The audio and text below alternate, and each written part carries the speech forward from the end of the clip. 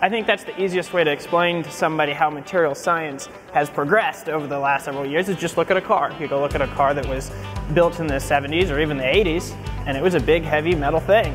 And these days, you're going to see a lighter, faster, quieter car, and a lot of that is due to material science. You can't really develop any kind of technology unless you understand what's going on with that material. So there's going to be some strengths to some materials, there are going to be some other ones, and you also have to understand how they interact between each other.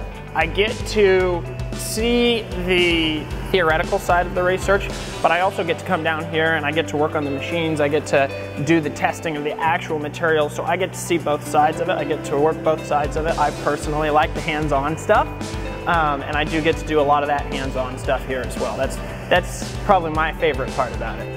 They have a program here in Tulsa, and I can work here in Tulsa and live here in Tulsa and take all of my classes here in Tulsa and get my material science degree through Tulsa. It's a good location to develop new technologies. They're coming up with programs within the city of Tulsa to grow the market.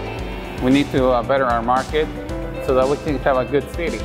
I got my associate's degree in engineering from TCC, which is Tulsa Community College, and then I transferred over to OSU-Tulsa where I got my bachelor's degree in mechanical engineering.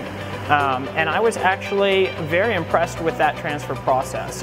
It was a very easy process. It was almost seamless.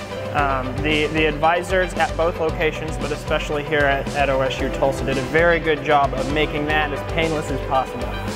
Follow your dream. If you really want your life to be better, you can get there from here.